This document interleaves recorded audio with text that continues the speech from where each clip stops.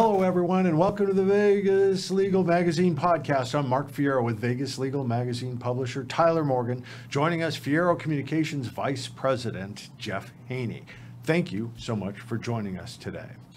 Our guest today focuses on our look, a big part of our careers, the way that we present. Are we up for the job, fast on our feet, the team for the job? Our guest today is considered by many to be the top plastic surgeon in Las Vegas, one of the best in the Western United States. You will learn that Dr. Julio Garcia is more than a surgeon. He's a student of art, student of beauty, and an expert in bringing out the best in the way that we look, the way that we present to the world every day. Dr. Julio Garcia, thank you so much for joining us. Thanks for having me, Mark. Great to have you back. So, one of the things that you're noted for is having a pretty light touch. I had a client, and it took me a bunch of times to get it out of her that she went to you. I thought she just had a really great vacation. So you're kind of a minimalist. You know, I am. What my goal is to get the person looking and feeling happier with the least amount. You can always do more. You can't always do less. So, you know, I try to keep it, you know, dialed in so the person, it's not a huge financial burden for them and gives them the result that they want. And not, you know, surgery. I'm a surgeon. Don't get me wrong. I love to operate. At the same time, there's a time and a place for everything. And one of the things that's happened in the last 15, 18 years is the desire for non-surgical interventions has just exploded. From, you know, devices to melt fat, to injections and fillers and this and that. And I totally, you know, understand that concept, because you don't want to leave the person looking abnormal. So if I can get them happy with some fillers and a little bit of Botox or Dysport or one of those products, you know, I always say, hey, let's try this first. If that's not enough, we can, you know, move it up. But, you know, once you do something surgically, it's hard to undo. So you gotta, you know, pace yourself. And I'd rather, you know, do a little bit at a time, even with surgery. You know, if I don't like to pull people very tight, I'd rather do a little small touch up at a year to tighten them up a little bit more. But, you know, the last thing I want my patients to do is go to a cocktail party and have people stare at it and go, oh my gosh, or what did he do? You know, he looks different. Well, the goal is exactly what you said, is you want to look rested, you want to look thinner. It's probably the most common thing I get from men. How can I, you know, what can I do to my face to make myself look thinner and young? It's got to be pretty tough in Las Vegas, of all places, like one of the more vain cities. It certainly is. I'll tell you, vanity here is a problem. Give you an example. When I was in Chicago, where I trained, average girl we were doing breast augmentation on was 5'2", 140 pounds, and she was getting a 280 cc implant. Girls here, 5'2", 115, getting 450 cc implants. So this is just like those ads on the strip say, the biggest and the smallest of what the world offers. You know, we have a very unique scenario here, which is interesting because when you look at what is being done and a lot of the entertainers in town and the, you know, people that work on a strip, there's a lot of pressure on them to look a certain way. But that look is changing. I mean, it's drastically changing. And a lot of these people are going to have certain things on board that they may not want in a couple of years. And now it's, you know, how do we do this? How do we undo it? You know, it's funny because the perception is that women that do, you know, porno have huge breasts and blah, blah, blah. And they did for a long, long time. But if you look at what's in that industry now, most of those girls don't have breast augmentations anymore. They're natural. And let me tell you, that's where it's gone. And it's going to take a while for that to change, especially here in Vegas or Southern Cal, you know, where you have less clothing on. So that's part of my hurdle when I meet these people. You know, how do you limit what they're going to do? And I'm I would say probably one of the few that says, look, I'm not going to go bigger than this size. You want it bigger, you can go get it done. But, you know, I measure them. I go, look, this is what I can do. If you go bigger, it's not going to be good. And I tell them at the same time, if they go too small, it's not going to be enough. So you got to find that, you know, that Goldilocks kind of mentality with everybody, and that's a challenge in this town for sure. It's funny. It's like the last couple decades, everybody wanted to look fake, and now moving forward, people are like wanting to start to look normal. Yeah, absolutely. You're absolutely right. Couldn't have said it better myself. Good career growth. That's good. Yeah, right. Good for me. Right? Yeah. What are some of the other top examples of procedures that some people may have done and then later regret it? Oh, well, let's take the first one that we were just talking about, large breast implants. You put in a large breast implant, that girl's a double D or triple D. A few years later, you know, she gets married, has a couple kids, doesn't want them that big anymore. This is not like changing your shirt. You know, now you've taken tissue, you've stretched it out, and now you've got to you put it in a smaller implant, and now you got to do a breast lift with significantly more scars. And that's an emotional hurdle that sometimes can't be overgrown. So that, you know, that's one thing. In terms of, you know, rhinoplasties, no surgeries, you know, trying to strive for one of those noses that you see on an actress in a magazine that's been photoshopped. Sometimes what looks good on a 16-year-old doesn't look good on a 35-year-old. So they got that little, you know, nose that looks like it's the little kids. That, you know, I think overfilling lips is a common problem. See that everywhere, right? You know, it's sad. I mean, the lower lip should be 60% of the total volume and the upper lip 40. And somehow these women think that their upper lip and lower lip should be the same size. That's a problem. Now, luckily, in that case, 2-3 months, it's gone. Unless you're one of these, you know, guys that puts in firm implants and they have fake little things you can slip into your lips that are permanent. And then you got to take them out later, and those presents different problems. Are there any procedures that would sort of surprise people to learn that they're more common than they think? Well, I think that's a hard question to answer because the people are so enamored with plastic surgery and changing people's, you know, appearance that they're very in tune with that. I mean, they come in and they, you know, they tell you everything, what they know is going out there. So I deal with a very different patient now than I did 30 years ago when I first started working here. They were very different people back then. Now they're coming and telling me what I should do. You know, 30 years ago, they were asking me, what should I do? So that is fine, you know, except that when you are getting your information from Google, from Dr. Google, a lot of stuff on Google or Facebook is not the real deal. And then they go get it done in Mexico or some other foreign country and they have a complication. And then, you know, how do you deal with that? You know, probably the biggest, you know, issue, you know, lately is these Brazilian butt lifts, which is an interesting term for injecting fat into your buttocks to make them bigger. You know, it's a crazy thing to do personally. I just don't like those unnatural looking buttocks because when you see them walk, those butts move in a direction that I don't perceive as normal. They just don't move the way muscles would move. I always just wondered, like, these women with these just like Kim Kardashian butts, like, how do they even sit on a toilet? Run away, run away. You know, like they're enormous. It's funny you said that. You There was know? something I think it was on Facebook a couple of days ago that someone had made a custom toilet seat, and it was bigger. It was for someone that was obese, but they said this must be the so-and-so's back because this thing had the normal hole, but then it had this kind of like fountain around it. That's funny. But it's, you know, when you have it done, you can't lay flat on your back for like 4 to 6 weeks. Lord. It's crazy.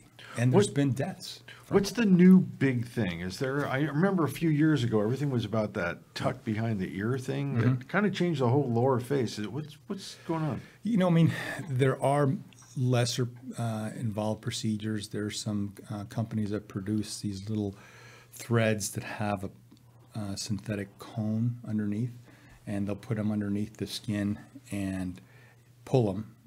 So you're not cutting any skin out, but you're trying to move the tissues underneath. For a very small segment of the population, that works well. The problem is that it's like, you know, when I take my face and I do this, will that cheek look different? Yeah, but then I've got a pleat here.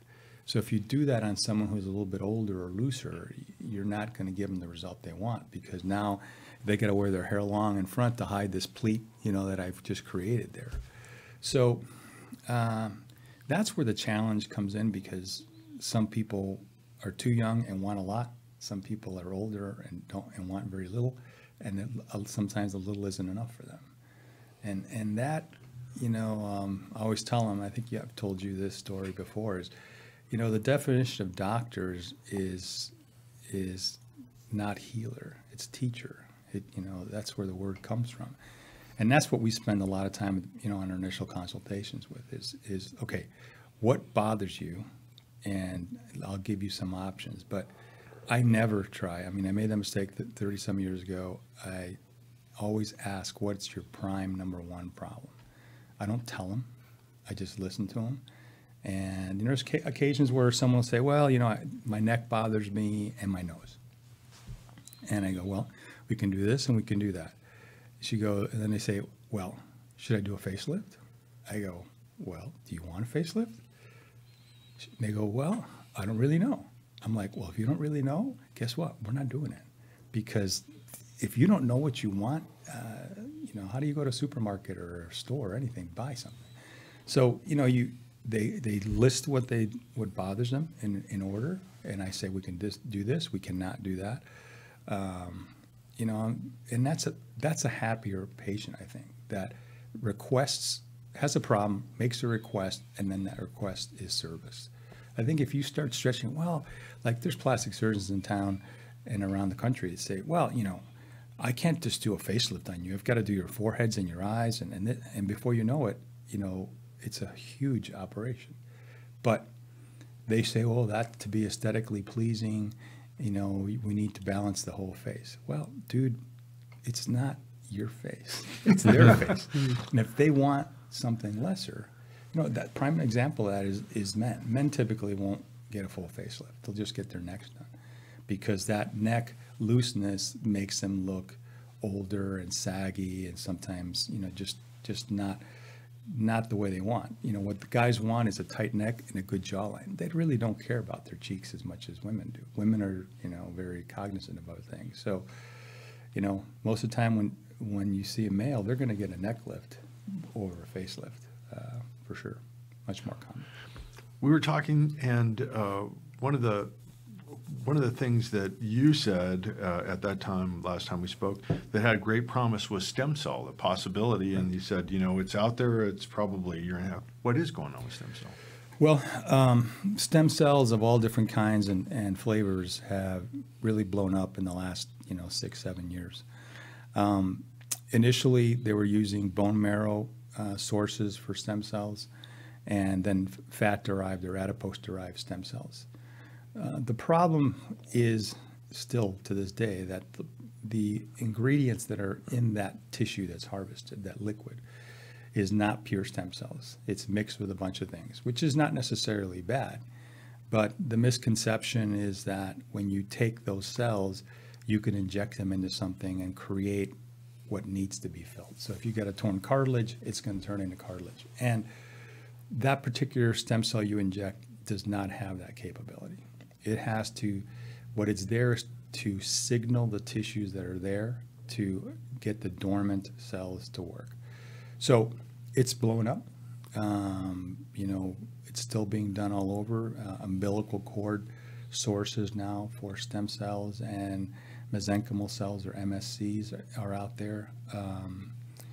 There's been a recent explosion of things called peptides, which are small proteins that we can use for a lot of different things. And so, the menu is much broader than it was, when we first talked. I mean, back then there was adipose-derived, bone-derived, and that was pretty much it.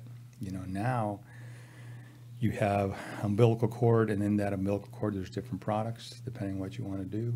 And the peptides, geez Louise, I know a lab or pharmacy in the States that I think they produce 70 different peptides. Oh, Lord. It's and they can treat a lot of things. So, the medical care is changing. It's not, there's some hurdles because the drug companies don't like certain of these things because they eliminate the need for certain things. So that's always a challenge, but that's what I thrive on, is just constantly, teaching myself more stuff that I can do and see if that is going to fit into a niche of something that I used to do and be less invasive and potentially safer and more gratifying for the patients. So and that's ultimately, what I like to do is I like to have happy people, whether I do it with a scalpel or a needle from an injection or a peptide or a stem cell. I don't care what the route is. If I can get them happy and feeling better, that's the gig. That's what I'm after. I just want them smiling, when they leave, and I want them to remember me, because that's the biggest source of my continued patients is other patients. Are there any new lifestyle factors that people should consider? I mean, we all know smoking ages you. Drinking is obviously going to break your body down. Are there any other lifestyle factors that we're finding lately that are contributing to maybe? It's a great question, and luckily for all of us, the answer to that is yes. Sometimes you find these things just by sheer accident, and we were talking before the show about how there are certain people, and specifically in this realm, men, that want to have a certain appearance versus another. They want to be bigger, stronger, thicker, whatever. And, sometimes they'll take certain things to amplify their size. Just about everything you do chemical-wise to amplify your size is going to have a detriment, because they will create certain things, certain chemicals in your body that's called an mTOR, which makes you grow muscle faster. Now, it sounds very attractive, but the problem is that as soon as you amp up mTOR, you start shortening your lifespan.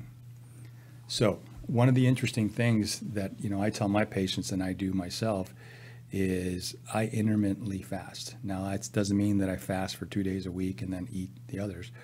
I only eat within a 6 to 8 hour window in 24 hours. What that does is it causes your body to go into a preservation state where it wants to do something called apoptosis, which is to kill the cells that are non-viable. It wants to trash out, and it's going to stimulate your stem cells to be better. So you'll hear about products that increase your mitochondria. Mitochondria is huge. I'm actually getting ready to submit a grant to do some research on mitochondrial strengthening, because there's a lot of illnesses out there that are involved with that. So you take something like, you see all these supplements that are on the news or on Facebook or Google that say, hey, do this and you'll have more energy when you go to work out.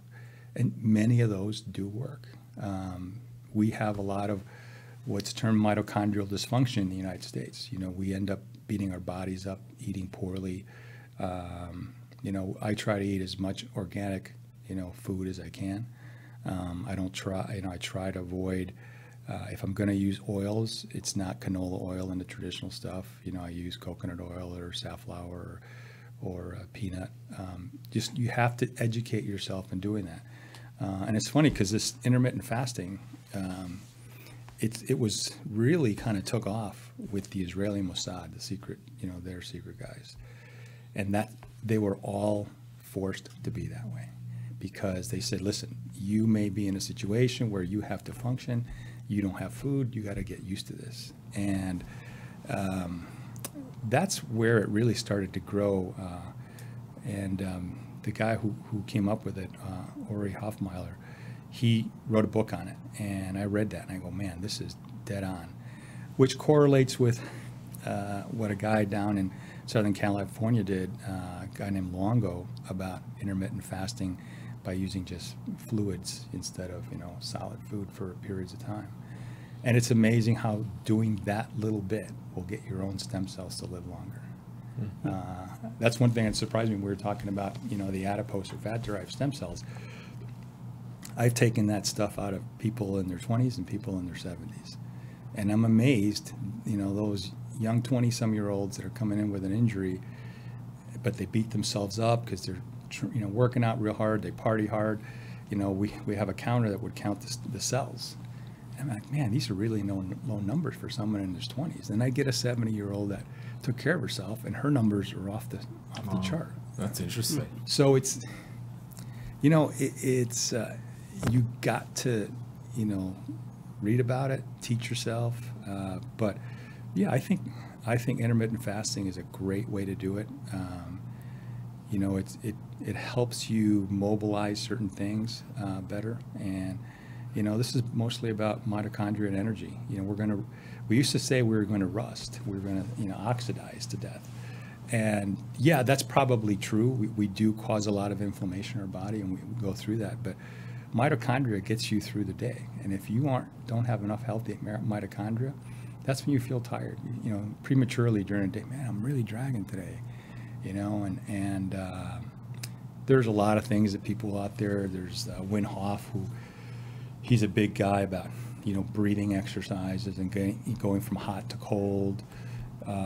He's big on that. There's heart rate variability monitors that a lot of guys are wearing in the morning, and that tells them, okay, listen, your heart rate is this, right in bed, you shouldn't work out today, or you're good to go, you're gonna have a great day because you're energized, you're healed. So there's even some massages you can do that stimulate certain chakras in your body to decrease your stress level so you can work out harder. One of the biggest fallacies is, sometimes you get to the gym and you have a bad day because you didn't lift as much. Well, the reality is, most likely, it's your nervous system that you burned down because you went too many days in a row and your nervous system didn't heal, and the nervous system has to fire for that muscle to function. And it's the American way, right? Just go to the gym 5-6 days a week. And no, just keep lifting heavier. You got along those lines, do you run into many guys, I guess men or women, but probably men in particular, who get mixed up with black market supplements or substances and get messed up that way and need to get straightened out? Yeah. What are the dangers of those? Well, the dangers, number one, is the stuff you're buying, off label or in the dark side.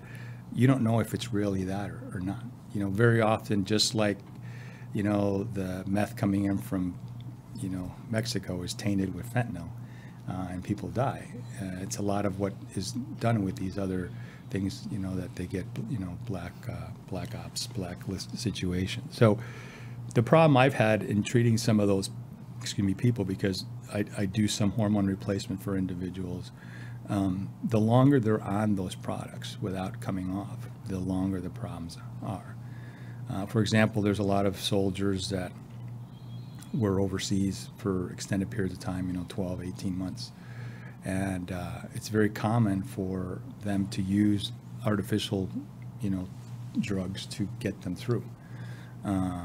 And I would tell them, I said, how long were you on it? 6 months? Okay, it's going to take me 18 months to get you back.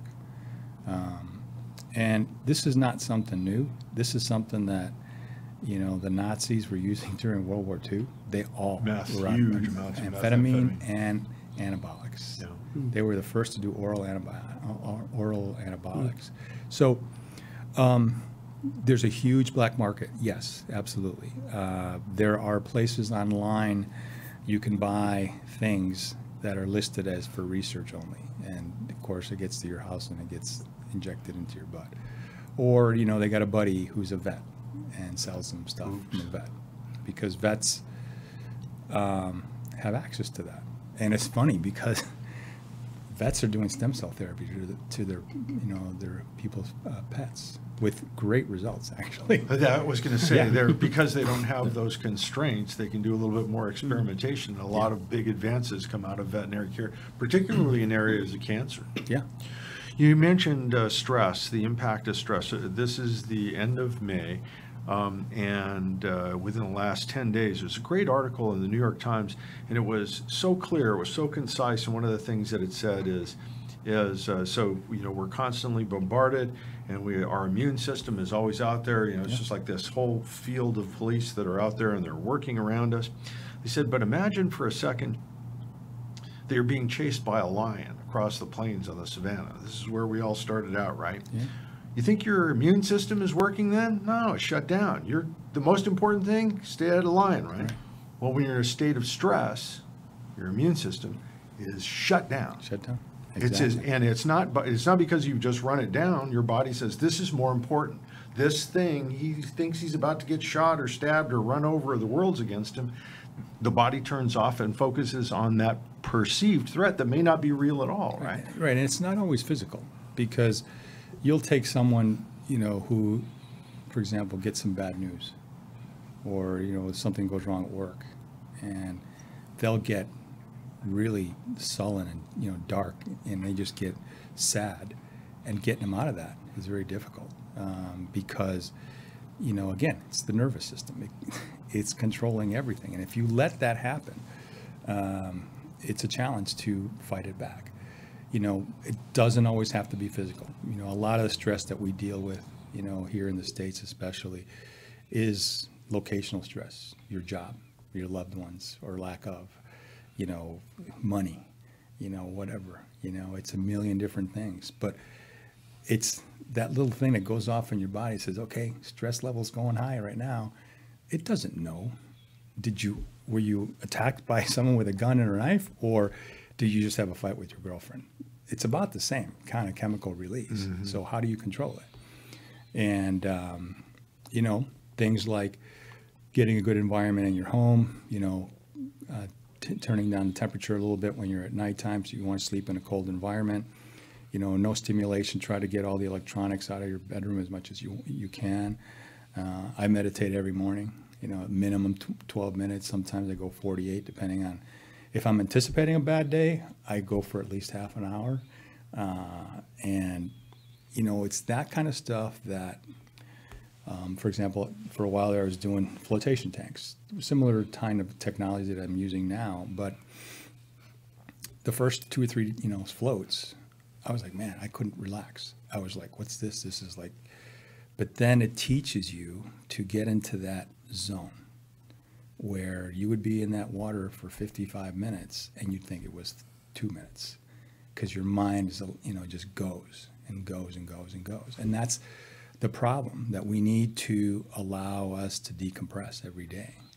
Well, what do? No, we get up, you just go do something, you get your routine going. Okay, get my coffee, I'm going to do this, get my, this, and then just go. And you don't have a chance to relax and let your nervous system heal. I mean, the guy that's owns the gym that I go to train, he writes all my routines out. He gives me 6 weeks at a time. And, a couple months ago, I broke pattern. I said, I'm not going to do this. I'm going to do what I want to do. And I was doing one particular exercise. I was deadlifting 5 times a week, and trying to get to my, my body would adapt. And, after, I thought it was going to go great, did 4.5 weeks, and then I just crashed. My nervous system was shot. And he saw me, and he says, hey, you haven't been doing my routine? I go, yeah, I know, I was trying something different. And he goes, what's going on? I said, man, I just can't get through a workout. He says, well, yeah, your nervous system's, burnt. He said, get out of here. Don't come back for a week. And that's what I did. He gave me a new routine, and, different things, different days. And, I can't train the way I used to when I was 21. I'm going to be 62 here shortly. And I still think I can do a lot of stuff. I still do, but I'm not 21 years old. I got to be real about this. So. Yeah, maybe try it twice a week with deadlifting. That's a pretty intense exercise. That's whole body lift, yeah. Yeah, it's great exercise, but yeah, it'll burn you. It'll burn you for sure. There's a great book years ago, the 4-hour marathon, that training for the 4-hour marathon. And they said, they broke down every day of the week. This day is the coast day, this day is a sprint, and walk day, 100 yard, back to back. And then they said the only day that's immutable is the rest day. Because if you don't do that, when you get your injury, that'll take that race off the calendar. Yeah. You won't do it at all. And it's something, I have a friend of mine, very good friend, he's a triathlete. He's just a little bit younger than I am, and he's got it dialed in. he's got a guy who's a nutritionist, tells him how to do it. He's got the heart rate variability thing. And this guy's a beast. He is just a beast. But you have to realize that that's part of what we should be doing to some degree, as long as you don't overdo it. He's got his Sundays and sometimes half a day on Saturday. He says, you know what? I can't. I'm not going to go swim today. I'm not going to go run. But the goal is you still got to do what you love to do, whether it's golf, working out, lifting, running, just find it. Find your gig and do it. You just don't necessarily have to go 120% every single time. Right. It actually, it's been shown in a lot of studies where if you try to, lift that, 95% weight all the time, you're not going to make progress. So as frustrating as it is for me to leave the gym at times with the program he writes for me, I go, man, I could have done more. He goes, no, get out of here. Because he knows. I mean, he's been coaching for, 40-some years, pro athletes and, stuff like that. And you got to know when to walk away because you got to heal. And if you're not taking juice, then you got to heal on your own. And that's a much bigger gig. I mean, my wife makes fun of me how many pills and powders I take every day. I go, just leave me alone. I need these. If nothing else, they may not work, but I think they do. So let me take them. That's good enough. I had a Taekwondo instructor, lifelong martial artist. He grew up in Korea when the Japanese were still occupying Korea, and so they had to do all of their arts as dances. He was a little kid. They dress him up in dresses and stuff. And well, he gets up there and he's in his mid 40s and he's benching just under 500. Yeah. And that's a lot, all these people would stand around because you start messing around with 500-pound weights. If something goes wrong, one guy's not going to fix it. Right. And next week I would see him and he was doing substantially less and less and less and less. I said, Sabanim, what happened to the big heavy weights? He goes, oh, that's my birthday. He goes, from my birthday on, he pyramid down and then pyramid back up, and wherever he got to that birthday, that was what he was going to be able to lift that year. And as a result, he looked like he was a big bottle of steroids, but he was on nothing except eating everything natural from Korean foods that he could get his hands on. Do vegetarians have any sort of advantage? You get to see all people all there's a lot of vegetarian bodybuilders, a lot of vegetarian athletes out there now. They just, as cognizant as I am and all of us should be in terms of our nutrition, vegans, and obviously the difference between vegetarians and vegans, if you're pure vegan, if you're like a real dyed-in-the-wood vegan, that's going to be real hard. It's hard. And you have to train yourself and you have to be regimented because you're going to have to be more exact than a vegetarian who can cheat a little bit. So anyone can do it. Now, is it the right thing? Well, I think what we're finding is that some people respond better to vegan than others. And, that's where the epigenome that you can get tested, with when you do your DNA testing.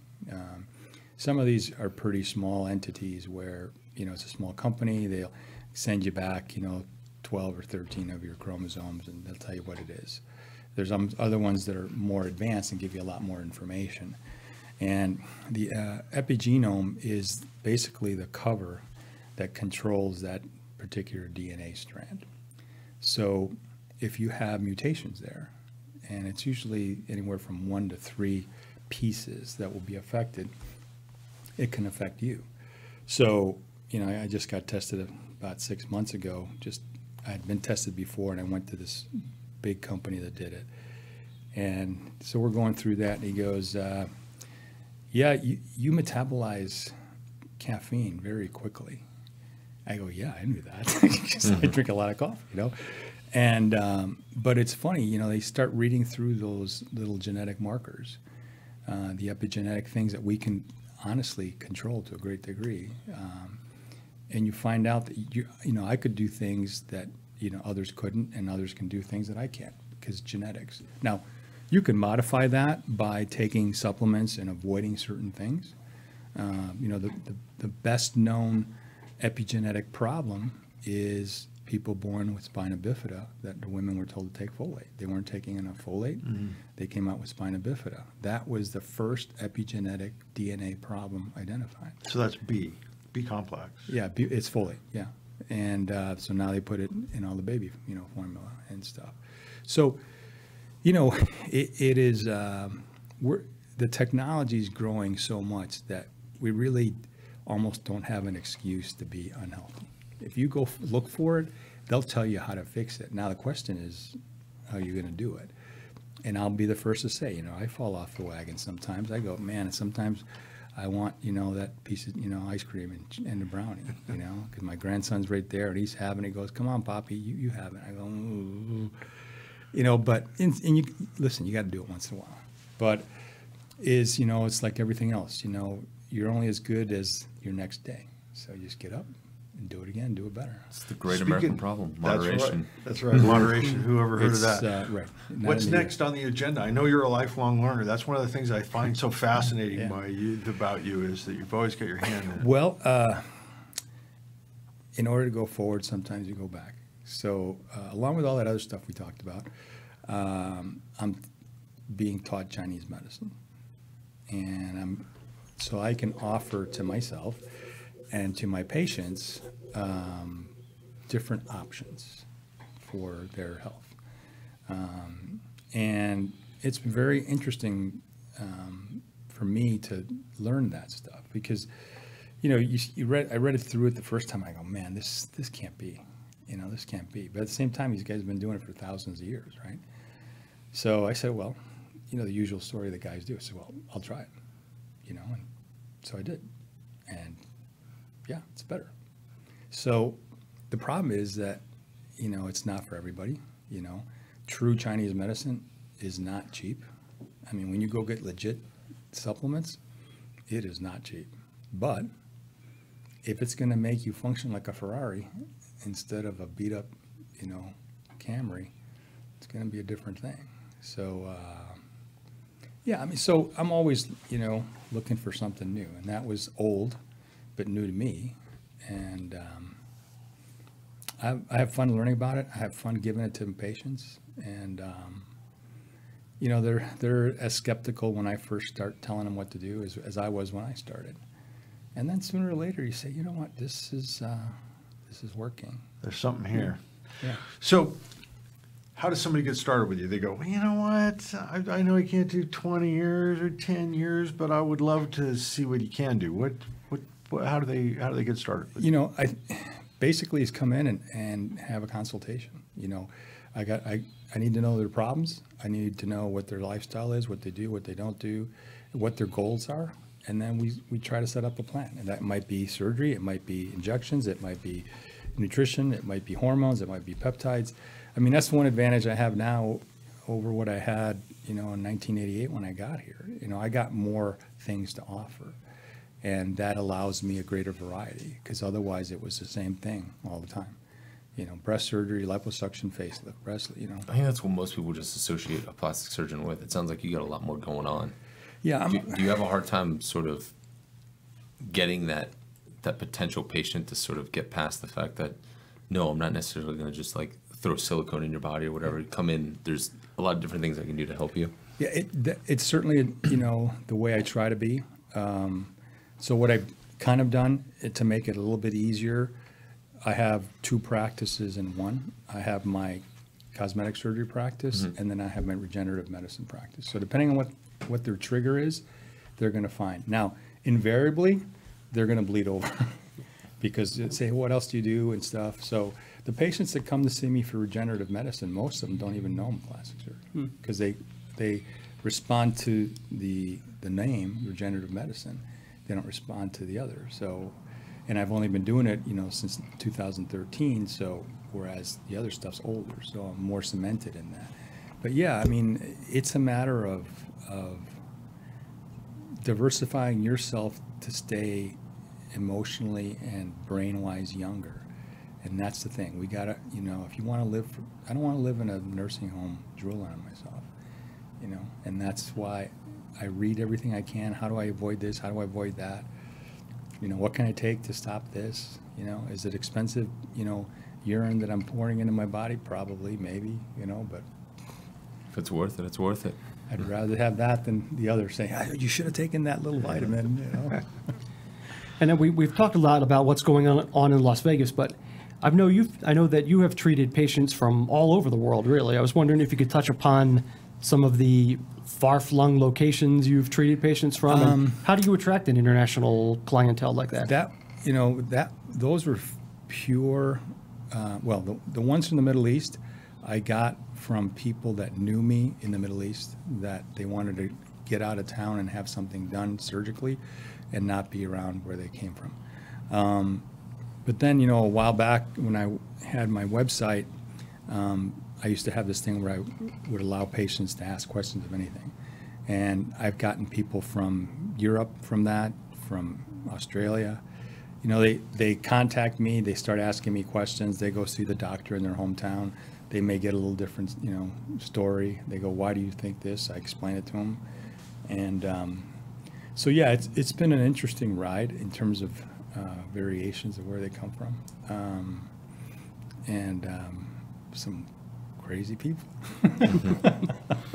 And with that, we call it a day. The Vegas Legal Magazine podcast. I want to thank you so much, Dr. Thank you. Julio Garcia. Thanks you. so much for being on That's today. awesome. I love really it. do appreciate it. An interesting practice. Tyler Morgan, publisher of Vegas Legal Magazine. Jeff Haney, Vice President of Fierro Communications, the friendliest PR company in town.